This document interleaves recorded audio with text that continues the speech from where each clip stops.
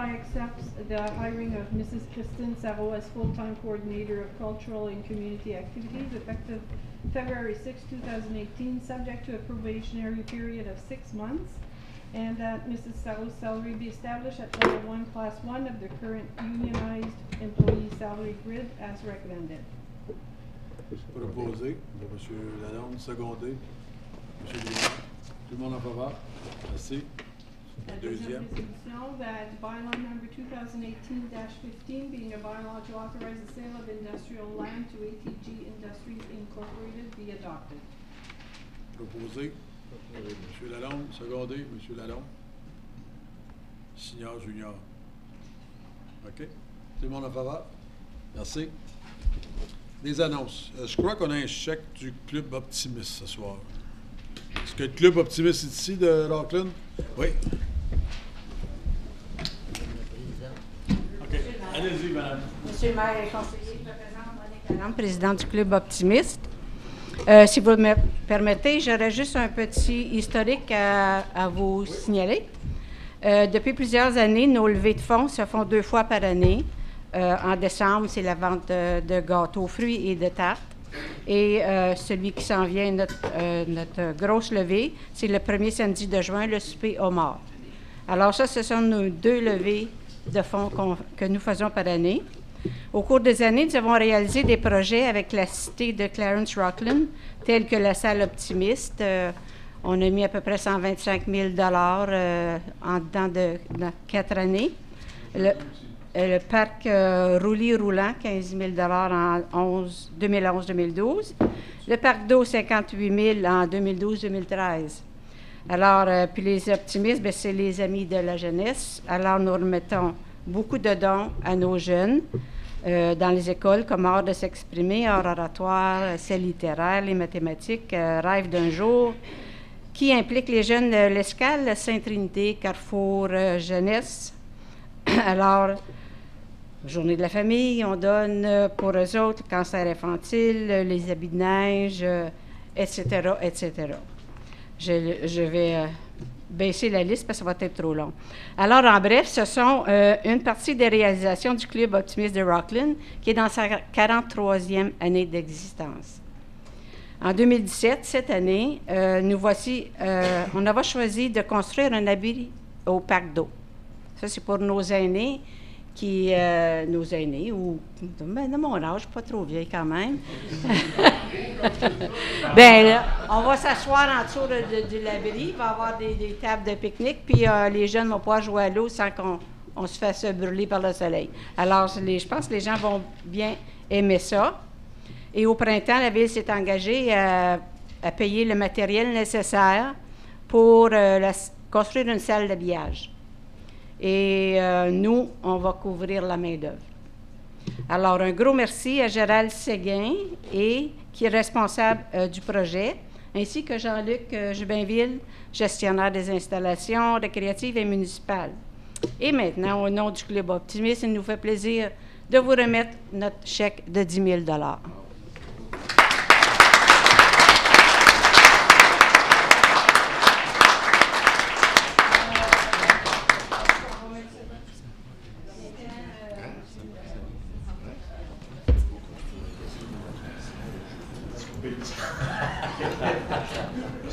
J'ai amené quelques amis avec moi. Oui, c'est correct, ça. Je suis dans le Club Optimiste, mais c'est Saint-Pascal. Ça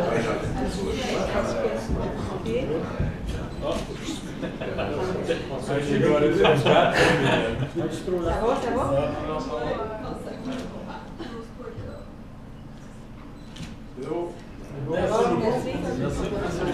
Merci beaucoup. Merci, Dieu.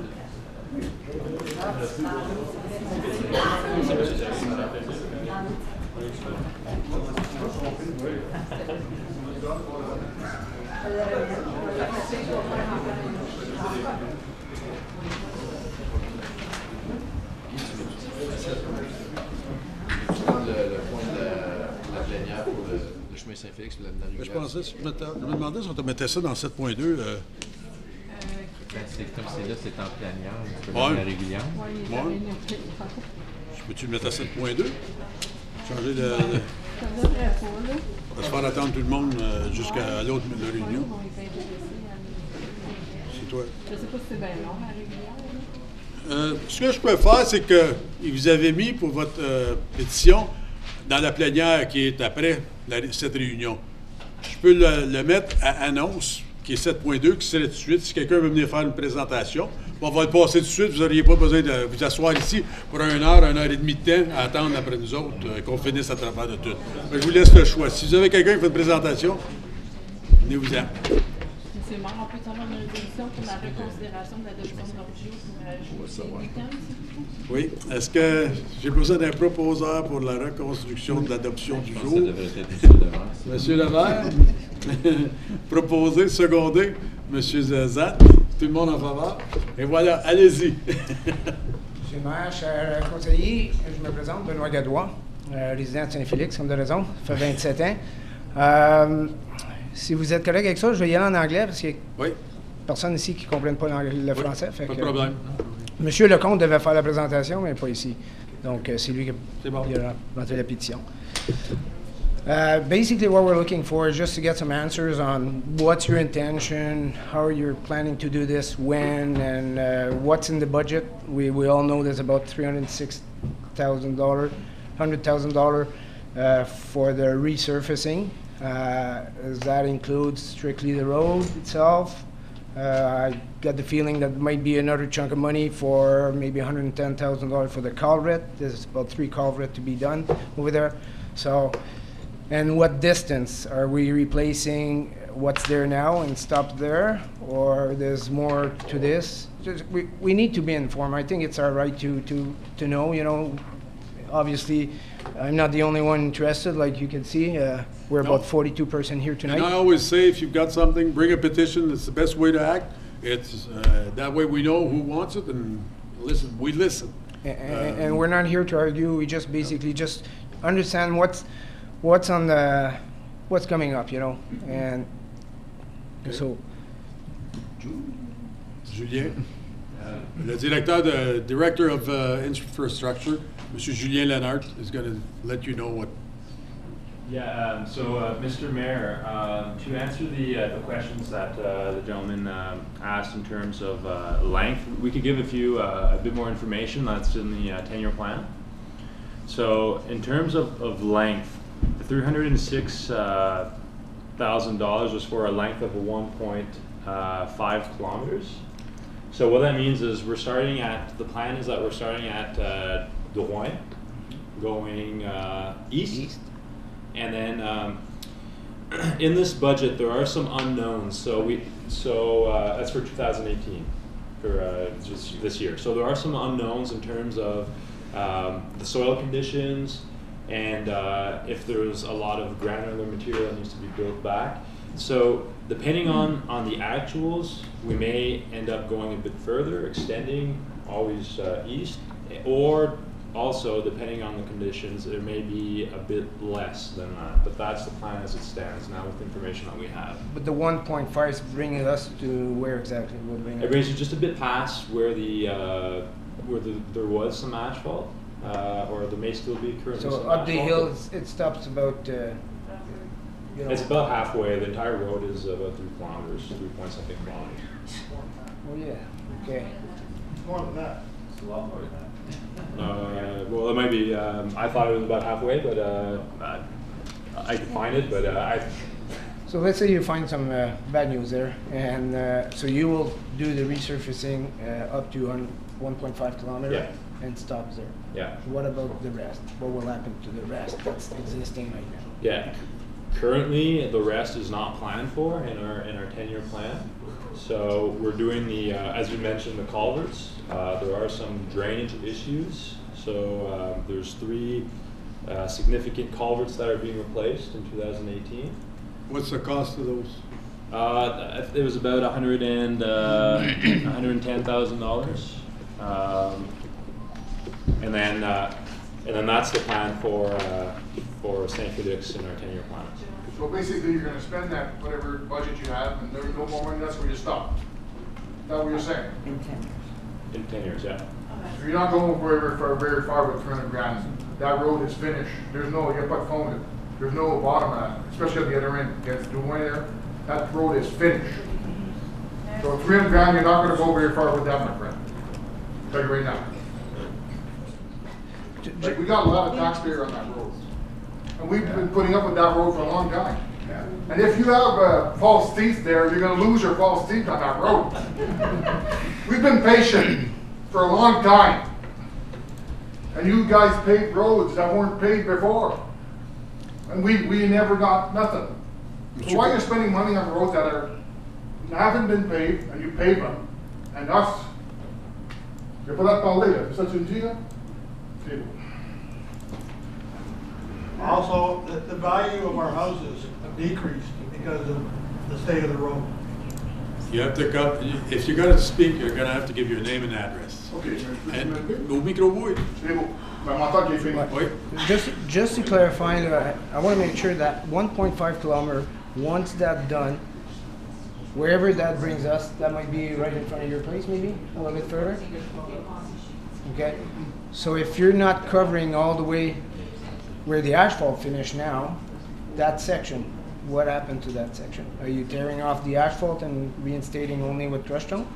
Leaving it as is? So the plan is that we're tearing off the existing asphalt and replacing that with surface treatment. The cost of surface treatment is less than the asphalt. However, at the time, we don't have like a geotechnical investigation that would tell us the condition of the soil. So, so we're assuming based on the information that we have, the plan is to do the full length of the asphalt and extend if we can. If you can, but Yeah. but let's say you're getting bad news. You will at least go right to the end of where it is now. You'll cover that area. We'll do what our budget allows us to do. Okay. This is what I'm not getting. I understand that. So what happened to that if that budget is being cut a bit and you cannot cover to the distance that it is now? What will happen to that little section there? It's going to be converted to granular, and then when the budget allows us to, we're Further gonna down. continue. It would be brought out in the next budget. In the let's next say. budget. Yes. Because you take last year in Saint Pascal, the chemin relais. We did scratch on that, which is a light covering of asphalt on the existing asphalt. I don't know if we can do that on Saint Felix or if it's too, okay. Saint it's too Felix bad. has- So the thing is, we did half last year. People said, well, why aren't you doing one? Our budget allowed us to do half. But since that one was already started and half was done, the next year was brought back to budget and the other half was done the next year. Most of the time, the department will look, if there's one that's started and there's a section missing, it will be brought back to next fall's budget to be done the next year. But that's the way it works. Monsieur Levert.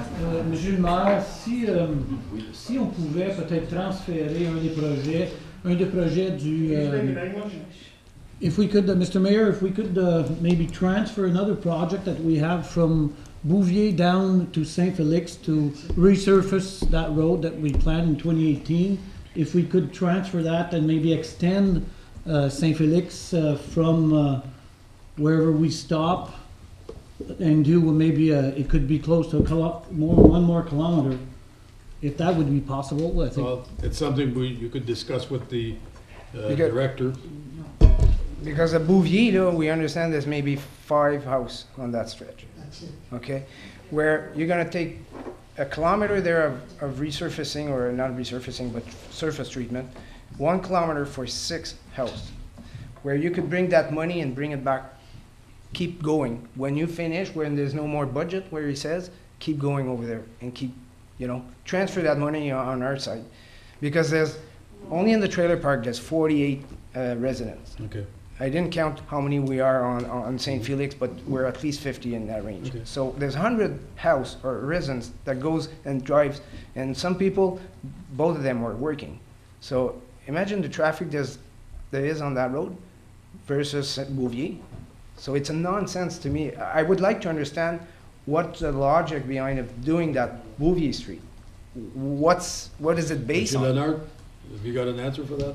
Well, Mr. Mayor, I'd just like to remind council that it's based on our 10-year plan, the analysis that was done. There's a lot of aggregated information that goes into that. So there is so there's the circulation, so the amount of cars that passes on the road. There's the population. There's the condition of the road as it stands. There's safety issues. There's the budget allowance for that particular year. So there's a whole bunch of things that goes into determining the difference. There's operational issues and operational costs. So when you say operational, you're talking of? So for the municipality snow clearing, so there are some operational savings to doing Bouvier. Okay. I think that one of the factors that need to be brought out here, when council adopted the 10-year plan, one of the features of our 10-year plan we are putting the investment and the money into roads that need sort of a medium level repair. So the roads that were beyond, because we get the most value out of our money for that. And that was a decision and part of the policy decisions that were made behind the asset management plan. And Bouvier was one of those that fell into that category. The part of St. Felix that's being referred to is the part that's damaged very badly. And we understand it's difficult to understand why we wouldn't repair a road that's in worse shape than a road that's in less worse shape. But it was an approach that stretches the value of our money further if we fix roads before they go beyond repair. So that was an approach that council chose to take, which is why Bouvier is on the list and this old part of St. Felix is not. Suzette? So, Sir Lenhart, I just want to, we're going to start from the beginning. I just want to understand something. So, I don't have the list in front of me, obviously, but is St. Felix not even on this list, this 10-year plan? Like St. Felix is on the list for 2018. It's part of it. It's the existing asphalt that's currently there. So the current condition of the road or state of the road is a portion of it is asphalt, about 1.5 kilometers of it. Okay. The rest is granular. Okay. What is your estimated cost to fix, if you have this ballpark off the top of your head, to fix the part? Well, to fix the part that is really damaged. If we fixed everything, is about $3-point-something million to fix the entire length of it. To fix the entire length. To fix the asphalt. It's about 7. No. Well, to fix the whole road. But the whole St. Felix was done last year. You guys put about a foot or 10 inches gravel. Yeah. So it's really basically to.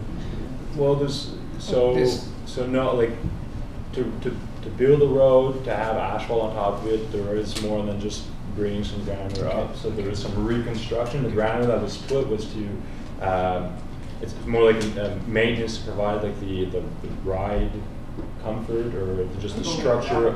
That's not the paved part, that's only the gravel part. Correct. Agreed, it's on the gravel part, yeah. Only. Yeah. Okay, so, sorry to interrupt, because I want to just finish my thought. You said $3-point-something million, but clearly we're not talking about fixing the whole road. There's parts of it that are already fixed, if I'm understanding? No, they put stone, that's all. They put stone on it? $3-point-something million. How much is it just to fix the paved part? What's that? How much is it to fix just the paved part, properly? Well, they're gonna do a surface treatment on that part that's already paved, isn't it? Yeah, but before you do that. Madame? You're wasting money for nothing. No, we're gonna grind it and take that asphalt away. The road goes like this, goes on angle. Well, they add stone before they do the surface I mean, treatment. part of the road is like this. How can you, when we surf the road, it's like this? It's gonna, yeah. Madame, they're we're gonna add level stone it and put it level. Non, mais il n'y a pas de fond. C'est ça pour rien. Mais c'est ça, on va aller pareil. Avec 300 000 pièces. Yeah, right. So I think so. It doesn't take a brain ball to figure that one out. Well, madame, we can leave it like that. Ben, on va dépenser votre argent ailleurs, alors. Moi, je vais payer ça. Non, madame, on en met partout de l'argent. On en met partout de l'argent. On essaie de le séparer dans tous les conseils. Tous les conseillers en ont une part, madame. Oui, monsieur Campo. J'ai une question. The road that's damaged, right? It's in asphalt. It's not in resurfacing. It's real asphalt. Yep. So why are you replacing it with the cheaper asphalt? I know it's to save money, but it's like when you did Bouvier from Russell Road to the bridge, that you put good asphalt there. When you did Gagne, you put good asphalt there. So why are we getting the resurfacing where there's good asphalt? That's not right. Monsieur Leonard. Well, Mr. Mayor, the reason why we're planning on scratch coat, sorry, is surface treatment, sorry. There's a few reasons. The first one is that there is drainage issues and the road base needs to drain, which is why we're doing the culverts. In the meantime, surface treatment is a lot more flexible than asphalt, so for a road in that condition, it's the most suited strategy. But on top of that, there isn't the traffic volumes as well that would support for an asphalt road. When he says traffic, he means heavy traffic. Cars can take it more. We have roads, if you come to Duquette, there's Duquette Road in Saint-Pascal. There's one road that was done between Pilon and Champlain. That was done at least 6 years, or even more than that. Before that, I think. Anyways, it's at least 6 years. It's still in good condition, and it's only a surface treatment. It wasn't asphalt. They did the other section between Pilon and Chemin du Lac. That is still in good condition, and 2 years ago they did right up to Rodin. All surface treatment, and it's doing quite well, but there's no heavy trucks on it. If it was a place where there's sand pits and all this, we would not put it there because it wouldn't last. But if it's only car traffic where it's not that heavy, it will last quite a while. So, and it's a lot better than what you got now. So is there truck traffic going down Bouvier more than our street? Why is it good asphalt there and then not good? No, well, I think where they didn't replace the asphalt on Bouvier, they did a scratch coat on the existing asphalt. Scratch is a coating that about an inch on top asphalt that is still in good enough condition to be coated. We've done scratch coating on the old 17. We've been here 3 or 4 years now, and this will be the 4th section that we do. We haven't done the whole thing. We're doing sections every year. But it's lasting, and it's what it's doing. It's got to be on pavement that's not in bad condition. So that's why we're going to treatment, surface treatment, because the asphalt is too bad of a condition to put a scratch on it. So it's going to be a lot better than what you've got now. Mr. Mayor, it's also a question of security. I know. Like, we have applicants, and he can testify to that they don't want to go down that road. It's like they got to go all the way around because it's way too rough. Well, I'm telling you, if you do surface treatment, it's going to be a lot better. We did that on baseline this year where there's big hills there. In Saint-Pascal, going from Brazo, there's 2 humongous hills there. We put surface treatment because that way they could put salt on it. Before, we couldn't put salt on it. And it's great. The people find it very good. You're going to be quite satisfied with that. I can guarantee you that. Because you got to realize we've been patient. Yeah. We've been waiting a long time. Come and see my street. Come and see my road. I got a guy to put a sign up. Quit patching and start paving. He's got a big sign in front of his house. And that's where we live, me and the councillor. And I said years ago that we would do your road before we did ours. Mine's not done, and I don't plan on doing it. But I'm telling you, you got to be happy with the surface treatment. It's going to be a lot better than what you got now. And it's going to last for quite a few years. Yeah, but what he's saying is we're hardly going to get some of this. Well, he's going to redo at least the part that's the rough asphalt. No, that's not what he's saying. Well, I'm not the best in English here, but Mr. Mayor, I said that we would do the asphalt portion, so which is what's planned, so which is the 1.5 kilometers, which is the asphalt portion as it stands. So is that what is paved actually right now? Yep. 1.5? Is that right up the top of the hill? Your name and address, please. Claude Gigoux, 1294 St. Felix. What I understood was that what you were saying is that you would pave 1.5 kilometers pertaining that there's no problems. If there were any problems occurring, then okay, let's go. If it costs double, then we're getting less. Yeah. Well, the thing is, that's this year on Bouvier in Monsieur Lalonde's district. The section was supposed to be paved. We got there was no bottom. So we ripped it out, put crushed stone. It wasn't paved this year, but it will be paved next year, or this summer. So if something happens that that's too rough and there's no bottom, and we find out that we should put a better base, they'll do the base, and you'll get the resurfacing the next year so that it packs I down. guarantee you, Mr. Mayor, right now, there's no bottom on that road. So that's what they're gonna have to You check. can see the clay coming out of the road. But at least we're gonna do something. Well, hopefully, because. You know, But we're listening. We see you all here. We know you're upset, and I can understand your problem because I've got the same problem on my road. Well, I have to look at myself. Saint-Pascal, chemin du lac. 1594 chemin du lac. Yes. Mr. Mayor, another question too, because last time, and Ben can probably vouch for me too, because I was here with him. Last time that the question came up, and Michelle was here too, we sat down here and Madame from Bourget, Madame Chouinière was here, and she even told us, Madame Chouinière and the gentleman that was sitting there was not this gentleman here, and I was saying, yes, your road, we're talking complete, okay? Because Ben was saying that we were getting, we get forgotten because we're the furthest road, basically, in the municipality, okay? No problem, St. Felix complete is within 10 years, am I right? What? 10 years, and now we're saying that the 10-year thing is from the Rouen. Yeah, but he's doing a section this year, aren't you? Yes, I know, but what, okay, the rest. Well, the rest will bring, every budget pays for something. That's where we negotiate. I hope so. I'm not gonna tell you yes, because I don't know. I may not even be here. There's elections in November, in October. So I can't promise you what the other council is gonna do. But all I know is that this year they're gonna do a section. Usually when they start on the section of a road, they keep going for a while. It's up to the council to push it. So that's the best answer I can give you for tonight. I know that we've got it on budget. At least we're starting somewhere. That's enough. I mean, as long as you're straightforward, I mean, not saying things that won't happen. That's good enough for me. Only time will tell for that. Any other questions? Only time will tell for that. Well, we're starting a section. It's on budget. So you're gonna get it this year. So when your start time for that, Mr. Mayor? It would be late in the summer usually, because scratch coat, it has to be hot. If it's too cool, I've seen some places where it was a bit cold and it gets rough. So, and one other road you can check is Poupau. Now everybody, if you're coming from Hammond, you're gonna use Poupau to go to Walmart, and it was nice.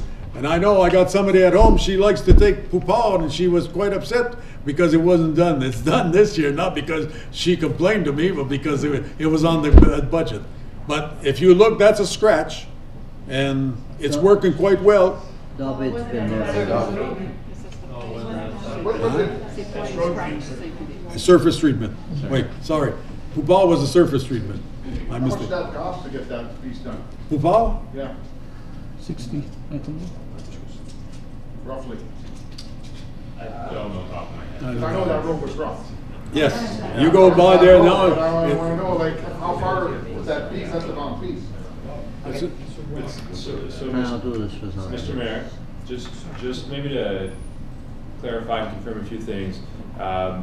In the price, the budget, there is some allocation for structural repairs, localized structural repairs if needed based on the geotechnical investigations. There's the culverts that we're going to replace, so that is going to start early in the spring. That's going to drain the foundation. Once the foundation is drained, a lot of the structural issues that are present now are going to be dealt with on top of the localized structural repairs. Then there's surface treatment, which is pretty much the same process that we did on Poupau Road. Okay. So it would be late in the summer before it gets Localized done. areas, yeah. August, first part of September. Where needed. That's good. Don't forget, we have to compact it, let it sit a while so that we don't have holes everywhere. So, but the culverts, like Monsieur Leonard said, will be done early in the summer. So that's all I can promise for you now. It's at budget, so it will be started. What can I tell you? We're starting at least. We haven't forgotten you, even if you're way at the other end. We're in the bush, I guess, So coming back on Régulier, can we take that section and transfer up there? Well, I'll let Monsieur Levaille negotiate that I mean, one. you can ask Mr. Lenhart, I've already discussed with him this part. I mean, we're working, I'm trying to work with you guys, it's nowhere to rely, but I mean, things have a process due, and that's what I'm trying to do. And council would have to vote on that, and council can see who's here tonight, so I'm sure they'll remember that. We'll be back. No problem. No Okay. problem with that. I just want to point a few factors. I like those stickers. Want one? Sure.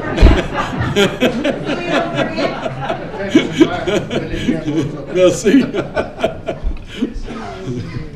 Just to mention, in the last calendar year, 4 ambulance was very close to my area for 3 different persons. Each of these ambulance came up through that road. They decide to leave the other way, do quite a bit of kilometer difference to avoid that rough road. Okay. And I'm just saying, these conditions, people, if you need an ambulance, it's because you need an ambulance. Okay. But imagine a serious injury, internal bleeding. This guy could mention, you would know what the golden hour is, and you want to make sure you're going the right way. So we don't want to wait till you. No, I'm glad you brought that up. So that's information that's good for us to have. This is ambulance. Yep. That's one thing. Even worse, I would say, I witnessed that, buses. No. I'll be the first one to say I'm not driving on the road. I'm driving one wheel on the shoulder. Sorry for the guy in the back. It's doing dust, but it's a lot smoother off the road on the shoulder. And anybody of you guys, if we go over there, understand what I mean by driving on the shoulder. Me, it's okay if I take the ditch, I'm by myself. But a bus driver to do that, that's unacceptable. But I don't. And I don't blame the bus driver to do that. If he wants to get there in time, he has to do that. Otherwise, he has to go. You should see these kids at the back there. I know. I got the same thing at my road, so I know that's what you're going through. So the sooner, the better. Okay. We've listened to you. Like he said, Mr. Leonard said, we're starting this summer. You're going to have something done this summer for sure. And if we're all back next year, we'll consider doing the rest. Put it on budget. But that's all I can tell you for now. But we are starting this year. So what do we do with Bouvier there? Who's going to get back to us or whatever? I know I'm being a pain with Bouvier, but I just don't understand why you guys are, if it's to save a bit of money by not sending the snow plow this way. I don't know. It's Now sometimes what happens is if a section is in gravel, it's because you can't put salt on that gravel part. Yeah. So if you finish that road, the plow can keep going, put salt on it for safety wise too. Yeah, but I know. I know, but we'll consider it. Monsieur Levi's already discussed it with the department. Yeah, we'll see what we do. To look at too. Okay, but we are considering it. Okay. Autre question? Anybody come up? Thank you.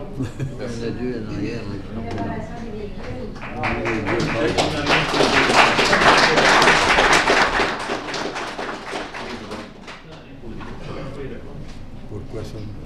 C'est-tu pour Saint-Félix, vous aussi? Non. OK. Il n'y a plus d'autres questions pour Saint-Félix? Et comme je vous l'ai dit, ça s'en vient cet été? Oui. OK. Extra large. Extra large, madame, for me.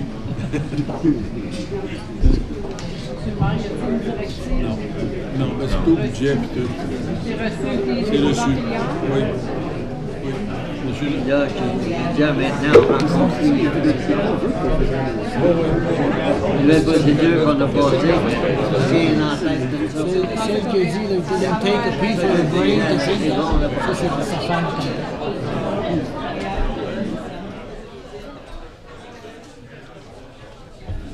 C'est le chemin qui a comme on pourrait voir qu'il y a tout le trafic, mais c'est juste les locales qui tant que ça, je l'avais ouvert, mais c'est pas beau, il n'y avait pas de l'air en tant que si tu comptes le trailer park, peut-être. Non, mais il y a la moitié, ils sont tous ensemble. Peut-être, non, parce que j'aurais jamais compté 100 maisons. Il y en a plus que ça, je pense. Oui.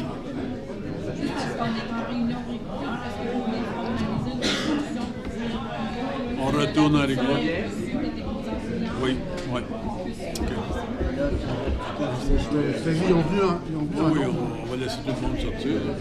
Enfin, je vois ça. Non, en plus,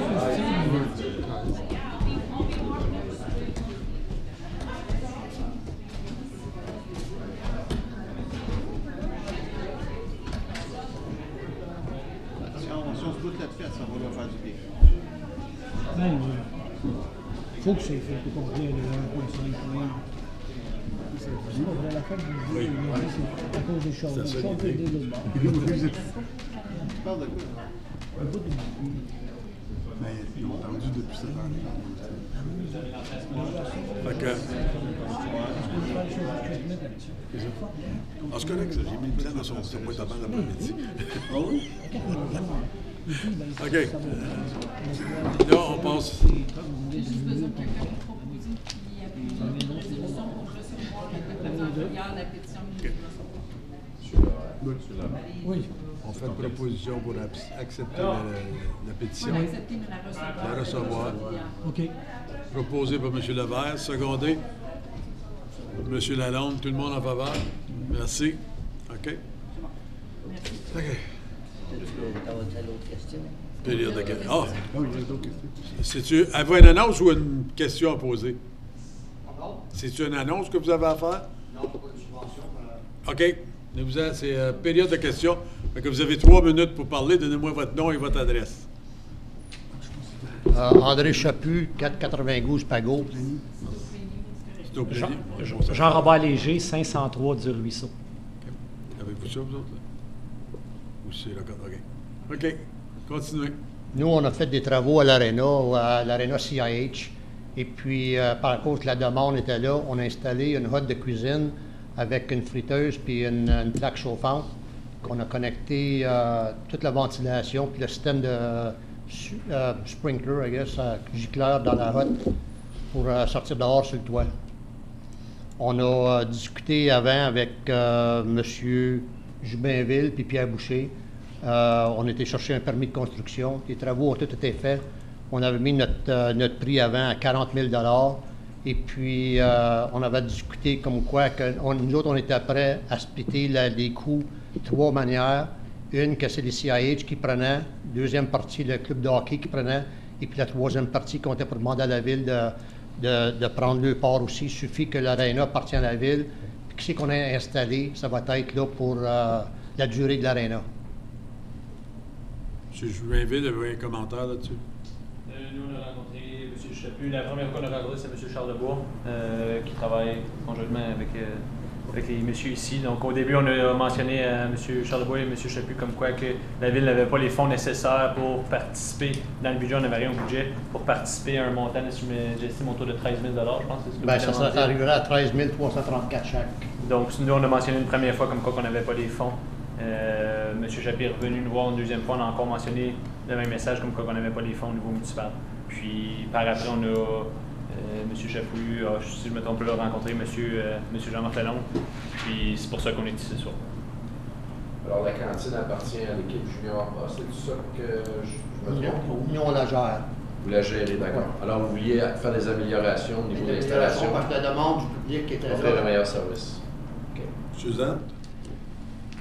Ma question, mon commentaire est plutôt que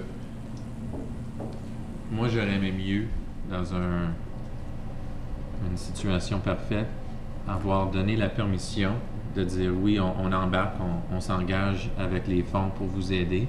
Je sais que c'est notre aréna, je comprends tout ça, mais après avoir été dire non 2 fois qu'il n'y avait pas d'argent au budget, je comprends pourquoi que vous l'avez fait, mais après ça, de revenir et dire, ben on l'a fait et on vous demande encore. Moi, ça va me prendre un peu plus de temps à digérer ça. J'adore le fait que les juniors A sont là. Je participe pas parce que je suis pas joueur de hockey, mais je vais au jeu souvent avec mes enfants. Mais c'est un peu dur à avaler pour moi de dire ça avait déjà été demandé à 2 reprises. Puis après ça, maintenant, on demande une troisième fois. J'aimerais entendre d'autres... Nous, on a pris le choix d'aller d'avant, faire des travaux. Et puis que j'ai discuté avec les partenaires qu'on a là-bas, puis on a dit, écoute, si ça prend 1 an, ça prend 2 ans, ça prend 3 ans, on est pari à le mettre pendant 3-4 ans de temps, et puis que vous donnez 3 000 par année ou 3 500, c'est pas dur à mettre dans un budget, puis on parie à prendre, nous on va le payer au complet en partant, mais si on peut se faire rembourser à un terme de 4 ans, ça ne nous fait rien. OK. Mais ça, c'est une autre option qu'on pourrait avoir. J'espère que vous comprenez. C'est Oh, pas oui, parce non, que on comprend tout ça. Là. en fait du budget, on fait notre budget, on Oh, dit oui. c'est voté dessus, puis ensuite Mais on c'est revient. pour ça que je dis, on a pris Puis je comprends pourquoi. la chose, on n'a plus le mot, là, pour aller de l'avant, faire des travaux, parce que ça va besoin d'être fait, parce que la demande, t'as là, comme tu dis, tu n'es pas venu une partie de hockey encore, mais avant, le commencement de l'année, on avait des line-up d'une demi-heure à 45 minutes. Maintenant, Ouais. les line-up, c'est plus 10 minutes parce qu'on a plus d'équipement pour travailler avec. Ouais, non, vous avez raison, j'étais dans le line-up pendant que j'ai manqué une période. Oui, Ouais. ça ne m'étonnerait pas que vous soyez dans la... Monsieur le maire aime ça parler le fait que j'aime vraiment nager. Monsieur Jubinville? C'est juste pour mettre, juste pour que le conseil sache que la ville ne fait pas nécessairement de profit avec la location de la cantine comme telle. C'est vraiment au CIH de gérer tout ce qui est par rapport à la cantine. Tout l'ameublement qui a été mis initialement à l'intérieur de la cantine, c'est le CIH qui l'a mis. C'était dans l'entente initiale, comme quoi que la ville ne mettait pas d'argent initialement là, à l'intérieur. Oui, Monsieur le maire et membre du conseil, j'ai définitivement assisté avec M. Chaput rencontrer Pierre Boucher à cet effet-là. Pierre nous a dit à 2 reprises qu'il n'y avait pas les fonds, mais c'est la municipalité qui pouvait prendre la dernière décision parce que lui, il doit aller selon les règlements qu'il doit suivre. Mais je dois dire que cette aréna-là, ça me fait penser à une aréna de poche. Les arénas qui n'ont pas de restaurant, juste un petit snack bar. Et puis pour la sécurité, pour le feu, tu ne peux pas avoir un aréna qui va faire des frites sans avoir un hood. Oui. Puis on n'avait pas, puis l'édifice, elle nous appartient. Donc moi, je voyais dans les fonds de réserve d'édifices que nous avons pour la municipalité, on a 175 000 $ dans ce fonds-là. Ça fait que c'est de l'investissement que nous autres, on peut faire vraiment, qui reste à la ville après. Voilà, je demandais à notre gourou de finances, monsieur Desnoyaux, Mme Collier, quel des deux? Maintenant, c'est 28 000. Pardon? Parce que c'est 28 000 qui restent dans la réserve. OK, les papiers que j'avais étaient 175. Oui, mais c'est Ça recule le peut-être. 160 avant. Ça, c'est qu'il reste avant le budget de 2018. OK? Après les dépenses qui sont approuvées par le Conseil pour 2018, le montant qui reste est 28 000. Ce soir, un autre rapport devant le Conseil pour une demande de 20 000. S'il reste 8 000. Après ça, c'est zéro. Pas de... Peut-être que c'est une demande qui pourrait être amenée au prochain budget. Oui. De cette manière-là, ce serait plus facile à passer dans le nouveau budget que dans le budget qui est passé, bien qui est approuvé, qu'on ne peut pas changer vraiment. L'argent a été dédié où que ça s'en va. Ce fonds-là est rebâti pour 2019. Oui. Monsieur Blair? Oui. Monsieur Levert? Monsieur le maire, je ne sais pas si peut-être qu'on subventionnait quelque chose comme ça, on va peut-être créer un précédent parce que vraiment, on va peut-être on subventionne un commerce, c'est ce qu'on va faire. C'est notre aréna. C'est notre aréna, je comprends, mais c'est pas nous qui gérons la cantine, c'est pas nous qui avons les profits de la cantine non plus. Je sais pas si vous comprenez ce que j'essaie de dire. Je peux. Moi, ça, je voulais dire aussi, M. Levert, c'est normalement, une cantine, c'est opéré par un entrepreneur privé avec objet de faire une entreprise avec but lucratif. L'idée, c'est de faire un profit. Est-ce que vous faisiez, je sais que vous n'êtes pas un entrepreneur, mais est-ce que vous faisiez un profit? Sinon, pourquoi pas? Parce que vous vendez c'est la commerce. Vous devrez faire un profit, et avec le profit, vous pouvez réinvestir. Pourquoi vous n'avez pas ça? Surtout qu'il n'y a pas de Vous loyer. n'avez pas de profit, là? On ne dit pas qu'on n'a pas de profit. Ben, la ville ne devrait pas subventionner l'entreprise. Non, la seule chose, nous autres, que je dis d'avance, c'est que l'installation qu'on a faite de la route de cuisine et le restant des affaires, maintenant, ça appartient à la ville. Parce que, mec, si le club de hockey, on va dire supposition qu'on part l'année prochaine, on n'ira pas arracher la route de cuisine, puis tout le ductwork, puis la cheminée qu'on a posée là. So, là, l'ouvrage qu'on a fait, le 40 000 d'ouvrage qu'on a fait, appartient à la ville. Mais si tu ouvres un McDonald's dans l'aréna, pareil là, c'est le McDonald's qui va payer pour l'équipement qui va rentrer. Moi, j'aimerais juste soulever un point, M. le maire. C'est que M. le conseiller Levert a soulevé quelque chose. C'est pas nous autres qui l'opèrent. mais l'édifice est à nous autres, et puis si, comme qui vient de dire, s'il laisse l'année prochaine, on a un aréna de l'autre côté de la rue, il y en a un où il y a une friteuse. Oui. Excuse.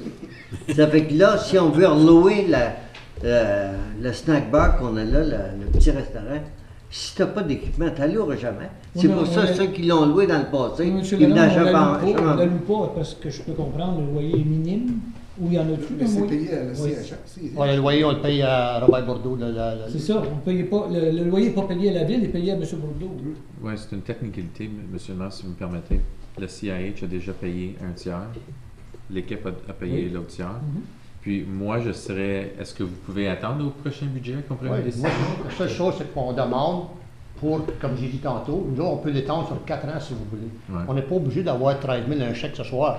Moi, si vous voulez l'étendre pendant 4 ans à 3 200, 3 300 par année, qui va arriver au montant, on Je pense que pour 13 000 si on a mis ça au prochain budget, ça ne sera pas un problème à faire accepter ça. Là. Mais moi, je vous recommanderais qu'on le garde pour le prochain budget. Allons-y avec votre recommandation. Je propose qu'on l'amène pour le budget de 2019 au montant de 13 000, sujet à discussion avec les membres du Conseil. OK. Mais on aimerait, moi je préférais une somme, c'est réglé. Ouais. Mais vous nous comprenez, Non, le budget. tout est comprenable, mais comme pour revenir à monsieur d'en bas, il demande si on fait des profits. Il ne faut pas oublier que le profit qu'on fait, ça fait 3 fois qu'on supporte, on achète des affaires pour le hockey mineur de Rockland, et puis qu'à la fin de l'année, on va en redonner un autre 5-6 000 au hockey mineur de Rockland. Ça reste dans la communauté. Nous autres, c'est pour la raison pour laquelle on est ici. On essaie d'avoir plus de gars locaux qui travaillent pour le club, qui jouent pour le club. C'est chose. Je comprends, mais comme M.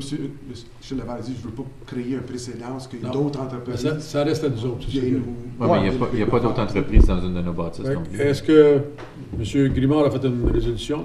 Est-ce qu'il y a quelqu'un pour le seconder? M. Zan? Est-ce que tout le monde est favorable de l'avenir au prochain meeting? Merci. C'est là. Merci beaucoup. Bonne soirée. Bonsoir. Go Nats, go. Période de questions, s'il y a quelqu'un qui a une question. Je t'avais vu, là. J'ai eu ton plan ce soir. Oui, merci. En m'emmenant. Tu me l'expliqueras, parce que ça ne vaut pas 500. Ben, l'affaire est, c'est que je ne suis pas pour t'expliquer ça ici. J'ai été en conseil. Faut que tu viennes me rencontrer avec Julien, parce que moi non plus, je ne pourrais pas te l'expliquer, c'est pas moi qui est l'ingénieur. Puis Julien, non, va... je sais. Mais, ça ne dit rien. Ben, Julien, Roland, pourquoi qu'on se rencontre pas, je dirais, mettons, jeudi matin à 10h? L'ingénieur va être là? Oui. Le conseil va être là? Vas-tu nous envoyer les membres du le conseil ne sera pas là. Ben, ça prendrait pour qu'ils comprennent les plans. Mais là, s'ils ne savent pas lire un plan, Monsieur Leonard. For approval. Non, il est marqué approuvé. J'ai vu, il est marqué approuvé. For approval. Submit for approval. C'est fait. Mais s'ils ne connaissent pas un plan, c'est pas bien expliqué. Il n'y a rien d'expliqué là-dedans. J'aurais pu y faire des dessins. Les gens nous. Ben, plan, c'est un dessin, monsieur la bonté. Monsieur Leonard, est-ce qu'on peut se rencontrer jeudi matin à l'hôtel de ville ou je fais votre affaire? Je vais vérifier mon agenda.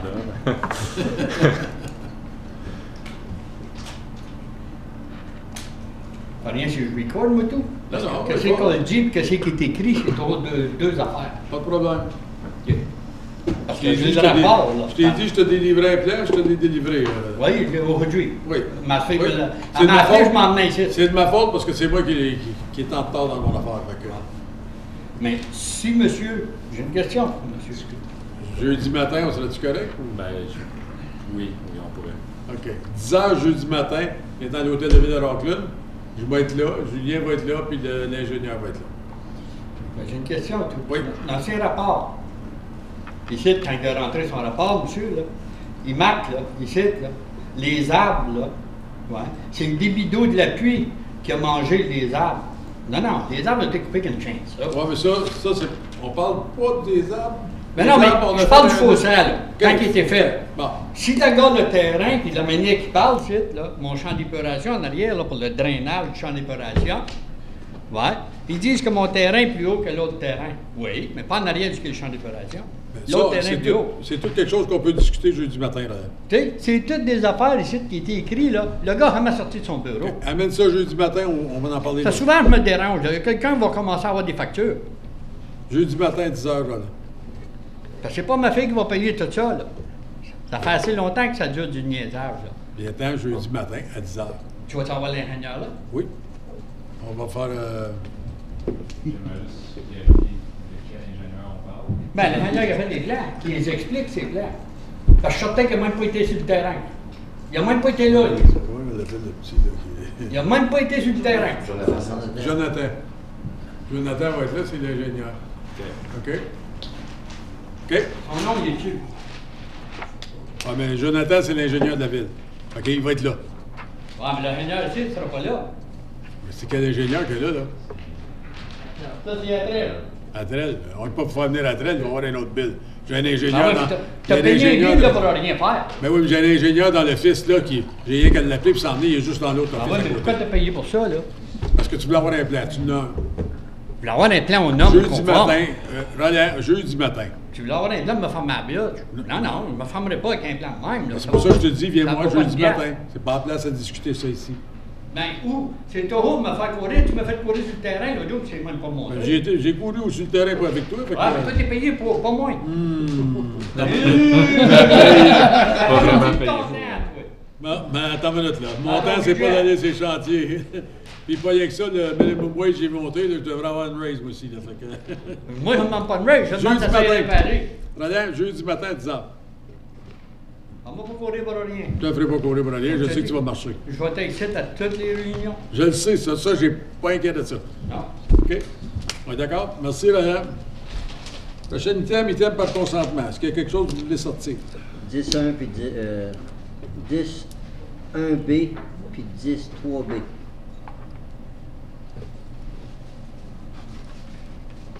Autre chose?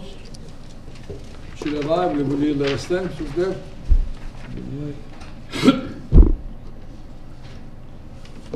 Qu'il soit résolu que les items suivants, tels qu'identifiés sur la rubrique items par consentement à l'ordre du jour de la réunion régulière du 5 février 2018 soient adoptés. 10.1. Adoption des procès-verbaux des réunions suivantes. A. Comité plénier, 15 janvier 2018. B. Réunion régulière, 15 janvier 2018. Non, pas celui-là. 10.2. Réception des procès-verbaux des réunions suivantes. Comité d'aménagement, 6 décembre 2017. Comité de dérogation mineure, 22 novembre 2017. Comité du patrimoine, 15 septembre 2017. 10.3.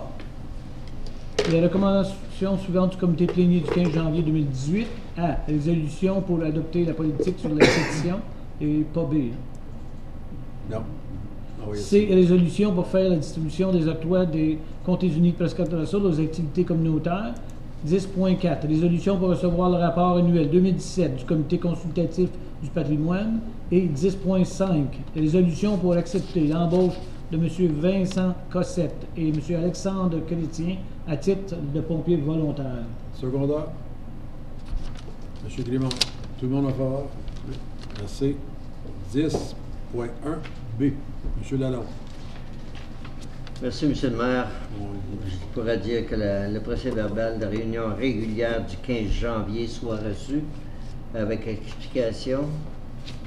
C'est que la page 16, l'item 9.3, on parle ici d'une augmentation de 2,8% pour des frais de développement. Puis je me rappelle bien, on a discuté que ça devrait être, on a suggéré 2%. Ça revient à l'item à soir. Si ma mémoire est bonne, on avait demandé de différer pour avoir plus d'informations des autres municipalités, puis ça revient à soir. Ça revient à soir. C'est différé. Eh oui, c'est écrit en tout. Je m'excuse. L'autre, Jean-Marc, c'est 10.3. Celle-là, tout le monde en oui, secondé. Pour le procès-verbal. Monsieur, proposé par M. Lalonde, secondé par M. Zant. Tout le monde approuvé. Merci. 10.3B. Résolution pour mandater le coordinateur communautaire de la gestion des urgences, CCGSU, de poursuivre sa participation au projet de retour d'investissement en matière d'atténuation d'inondation. Did you get all that, Mr. Wilson? How many letters do I have to carry? I need bigger business cards.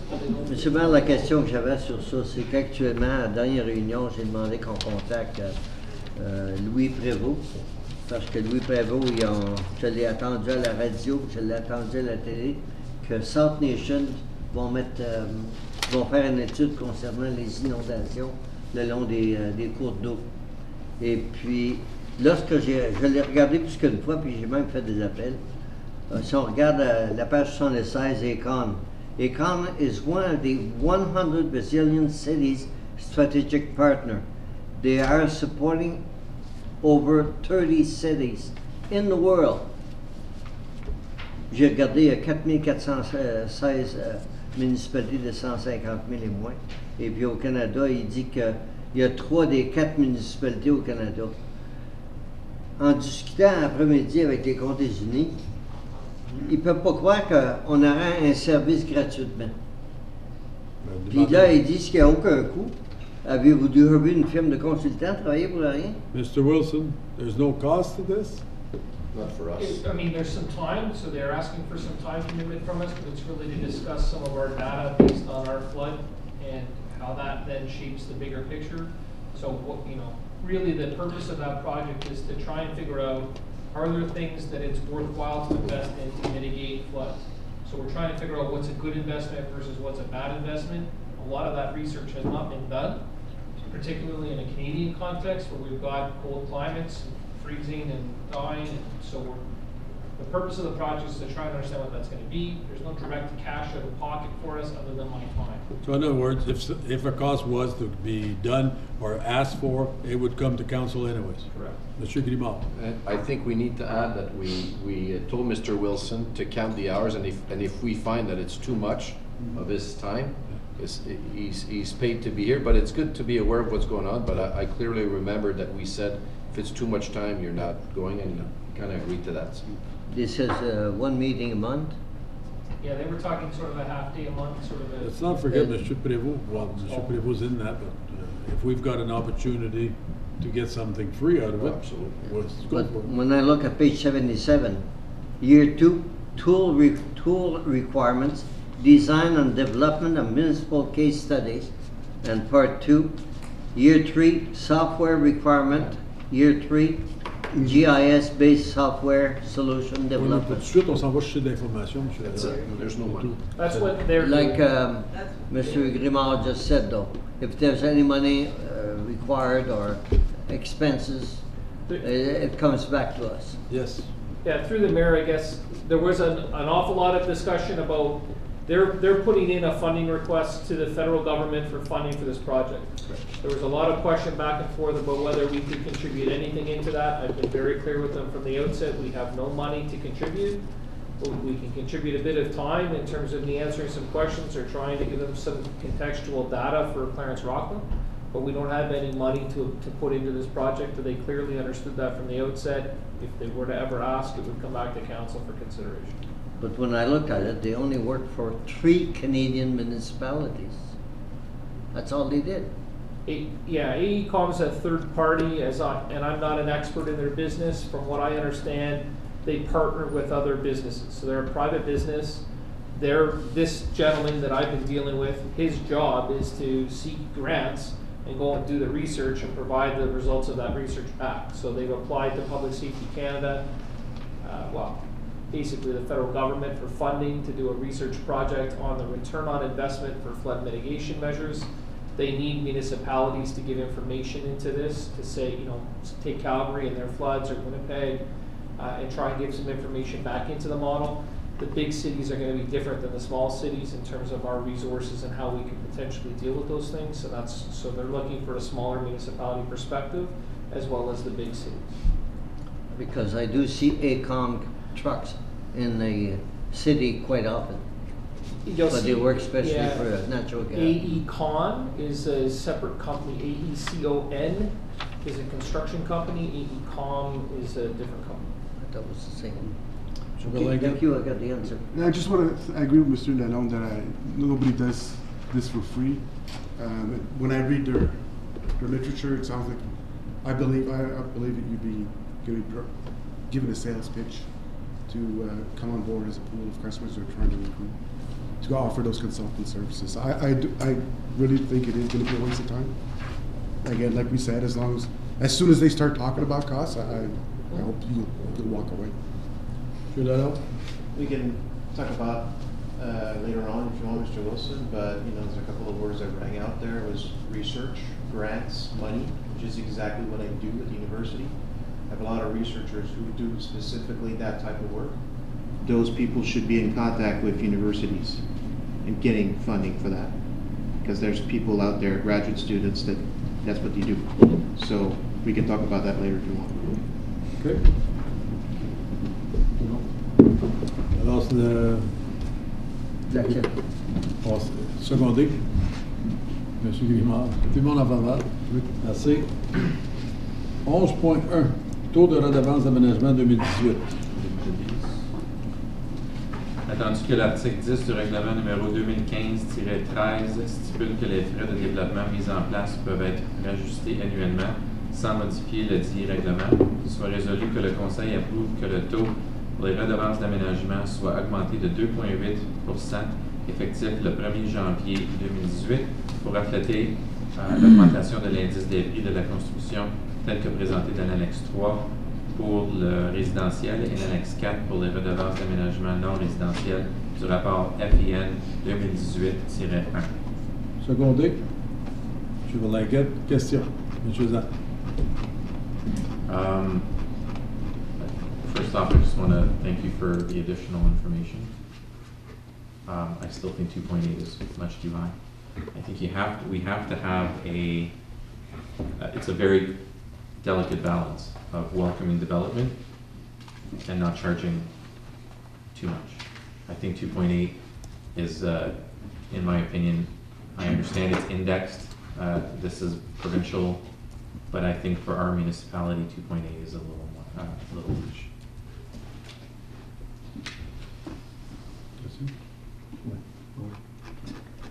Sur mon côté, je regardais ça, le 2.8, c'est qu'on est dans un temps actuellement, on sait qu'il y a du développement, mais je commence à être inquiète vraiment encore avec la circulation de la 1774, encore ce matin.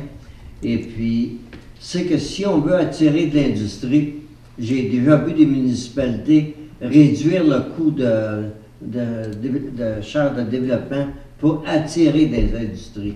Ça fait que si on ne touche pas le résidentiel, ça vaudrait peut-être la peine de regarder sérieusement réduire le coût pour le développement d'industrie ou commercial. Are we allowed to lower development charges? What you will have to do is actually open up the study. And what it means, in order to reduce the charge, you would have to take some projects out. It's basically a mathematical calculation of your total project costs. So Pupa was in there and a few other things. Those projects that are funded by development charges, you would have to go through a public process and tell all the developers, it's about a 12-week process, that you're taking these projects out, you're no longer collecting for them, in order to reduce the charge. Let's not forget we've got some big projects coming that will be paid partly by the development charge. And I can see not upping the amount, the percentage very high, but I can't see lowering the development charge we have now. Monsieur Grimard.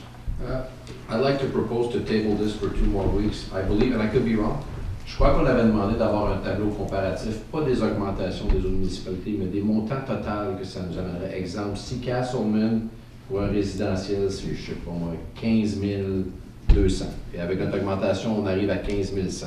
Je serais capable de voir qu'on est compétitif, mais là, pour moi, c'est impossible de voir si avec l'augmentation de 2,8, on demeure compétitif au chiffre final. Vous nous avez amené que, je pense, c'est Russell qui ont fait 2,8% d'augmentation. Je pense pas que c'est ça qu'on avait demandé. On avait demandé, je crois, un tableau comparatif de Castleman, Russell, des différentes municipalités du coût total résidentiel et non résidentiel. Ça, je ne l'ai pas vu dans le rapport, malheureusement. Monsieur Desnoyers. Oui, je voulais juste rappeler comme ce que j'ai fait dans le rapport, c'est que j'ai été consulter les municipalités à travers notre comté, plus Ottawa. Mais il faut comprendre que ce n'est pas toutes les municipalités qui ont des development charge. Donc moi, j'ai regardé les deux qui en ont. Donc ici, on parle de Russell, puis la Nation, plus Ottawa. Donc si tout le monde indexe, ben, on demeure compétitif si tout le monde indexe au même taux. Ben, oui, je le sais, mais je comprends votre point. Mais si eux, en indexant, sont encore en dessous de nous autres avant qu'on indexe au montant total, on n'est pas compétitif. Si nous, on augmente. C'est ça que je voulais voir les chiffres totaux. Monsieur Grimard, si on prend une maison d'Ottawa, mettons, la même maison qui est bâtie ici en pied carré et tout, qu'est-ce que ça va coûter à Ottawa, puis qu'est-ce que ça va... Comme vraiment, Russell puis Nation, c'est notre compétition. Voilà. Champlain, Hawkesbury-Est, Hawkesbury, puis Alfred Plantagenet, ils n'ont pas de frais de développement, mais ça, c'est pas de compétition. Fait que si vous pouviez nous avoir les montants total avec leur montant courant et le nôtre, sans et avec, on l'a déjà, pour qu'on puisse être capable de dire, bon, ben, si on fait 2,8, on devient beaucoup plus cher qu'ailleurs ou plus cher. On va essayer d'être compétitif, comme M. Lalonde dit. On a un gros obstacle, c'est la circulation. Donc, il faut attirer les gens. Et c'est pour ça que lorsqu'on avait refait l'étude des développements, des frais de développement, on voyait c'est là à ce moment-là qu'on l'avait baissé, M. le maire. Puis on était vraiment devenu compétitif. Oui. Puis regardez le fruit de ça, c'est reparti ici à Clarence Rocklin. Je pense que ce n'est pas une question de le baisser, mais de bien baisser de 2,8. Oui, c'est ça. Mais il faudrait voir les montants pour ça. Oui. Peut-être que c'est correct, 2,8, on n'a pas de chiffre. OK. Autre question? Fait que je propose de l'établir jusqu'à la fin qu'on ait ça. Secondé. Tout le monde en faveur? Oui. Merci. 11.2, signature d'une entente avec le ministère des Transports pour le programme ontarien d'aide aux municipalités pour le navettage de vélos. Vous l'avez en avant de vous autres, il y a une feuille qui a été distribuée. Je peux juste vérifier, M. le maire, je vous ai mis un règlement devant vous. Il y en avait déjà un avec le rapport. Vous pouvez juste remplacer ce règlement-là avec celui-là qui est un peu plus complet, où il y a du ministère. M. Grimard, voulez-vous lire ça? J'ai pas 11.2, mais là, je l'ai. C'est-tu la même chose en français, Mme la graphique? Oui. Fait que si je lis ce qui est sur e-scrap, je vais être correct. Oui. Attendu que le Conseil a déjà approuvé les fonds nécessaires afin de construire une piste cyclable dans le parc Village Morris, ainsi que les fonds nécessaires pour développer un plan directeur de cyclistes de Clarence Rocklin, et attendu que les services communautaires ont fait une demande de subvention au programme ontarien d'aide aux municipalités pour le navettage à vélo du ministère des Transports de l'Ontario et que les projets identifiés dans la demande ont été approuvés pour un montant de 96 025 et 85 sous, qu'il soit résolu que le Conseil adopte le règlement 2018-08 autorisant la directrice générale et la greffière à signer l'entente entre la cité de Clarence Rocklin et le ministère des Transports de l'Ontario et qu'il soit résolu que le Conseil s'engage à défrayer 20 des coûts reliés aux projets identifiés dans l'entente tel que recommandé. Secondé. Suzanne, question? Excellente nouvelle. Tout le monde en faveur? Merci. Ben, c'est parce que je joue dans le nouveau règlement. C'est trop tard, madame. Ah non, c'est correct. C'est correct. Bonne chose. Non, c'est correct. Trop tard, c'est passé. C'est nous autres, c'est nous qui l'habitude qui nous dit non, trop tard. Mais vous auriez pu la reconsidérer ou j'aurais pu porter à votre assemblée. C'est vrai. Numéro 12, règlements municipaux. Est-ce qu'il y a un règlement que vous voulez sortir? Je sais qu'il faut les sortir des petites questions. Là, je suis désolé, 12.3, 12.4. Vous voulez les autres, M. Grimard? Certainement, M. le maire. 12.5. Ah. 12.5. 12.5. Ouais. 12.5. Il y en avait deux, les... Il n'y a pas moyen de composer les questions. J'y suis. Il soit résolu que les règlements municipaux suivants soient adoptés. 12.1 2018-06 pour dédier public la rue industrielle. Et 12.2 pour amender le règlement de zonage 1508, 1536, 1560 rue Laurier. Secondé. M. Berlinguette, tout le monde en faveur? Merci. M. Grimard, 12.3 et 12.4. Ouais, 12.3, qu'il soit résolu que le règlement 2018-11 est un règlement visant à soumettre d'application d'emprunt par l'émission de débentures pour un montant de 3 7 386 et 39 envers le coût de divers projets d'immobilisation soit adopté. Secondé. M. Zan, question, M. Grimard? Oui, M. le maire, je veux juste savoir comment on arrive au chiffre final si je consulte le rapport FIN. On arrive avec un total de 3 7 386 et 39, mais j'aimerais savoir, basé sur les chiffres qu'il y a juste en haut, je ne suis pas capable d'arriver à 3 millions, j'arrive à 3,5 si je les inclus tous. Et je voudrais juste avoir un éclaircissement là-dessus. M. Desnoyers, je suis certain que vous avez une réponse pour ça. Est-ce que ça inclut Greater, Port-Boileau, Saint-Joseph, puis Sanitaire phase 2? Moi, ça m'arrive à 3,5 millions quand j'additionne tout ça. Peut-être que j'ai manqué quelque chose. Je vais voir exactement tous les calculs, mais juste comme ça, ça inclut tous les projets qui sont dans la liste. Qui sont au-dessus du total de 3 millions? Oui, exactement. Si je calcule tout ça, ça m'arrive à 3,5 millions. Et tout le projet qui est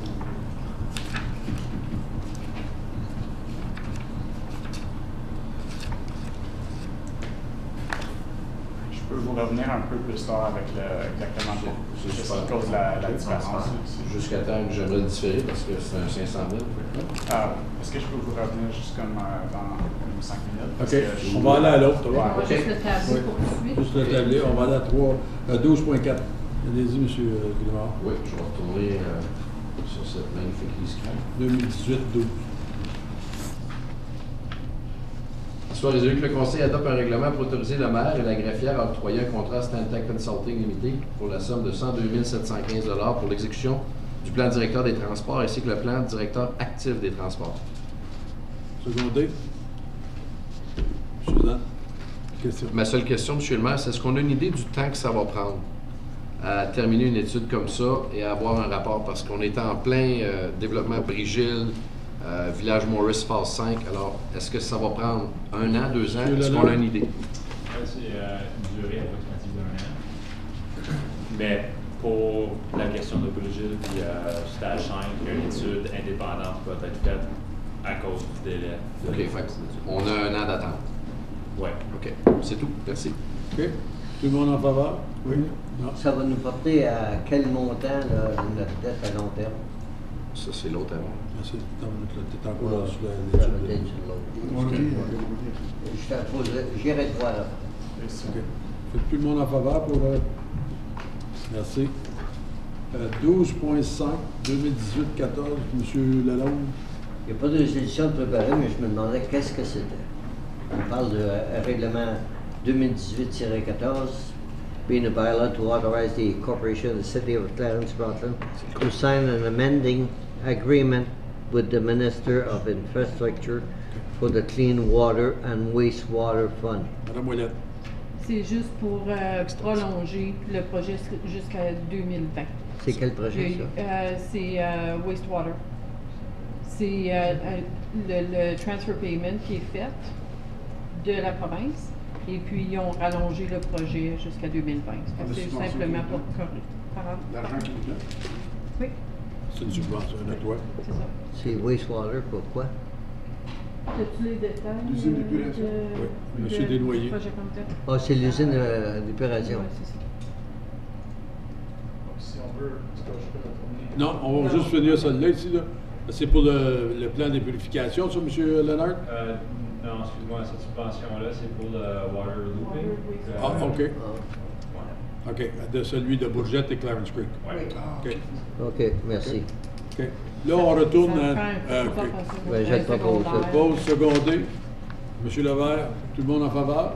OK. On retourne à 12.3, numéro 2018-11.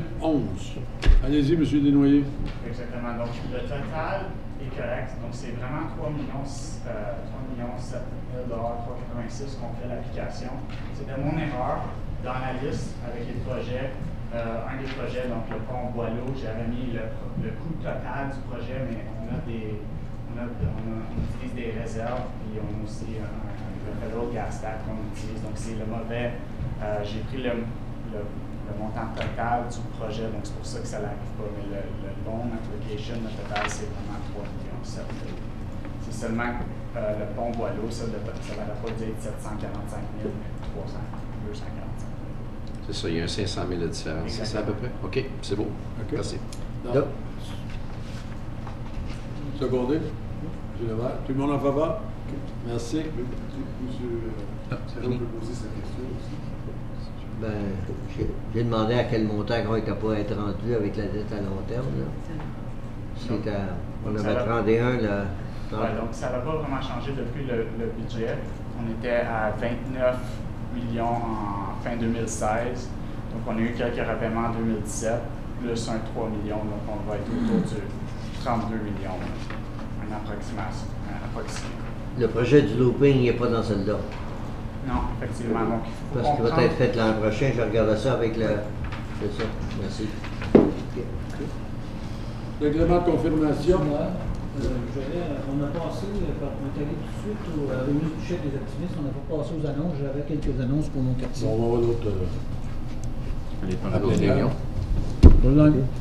Soit résolu que le règlement numéro 2018-10 est un règlement de confirmation pour la réunion régulière du 5 février 2018 soit adopté. Secondé. M. Berlinguet, tout le monde en faveur. Ajournement, 9h01.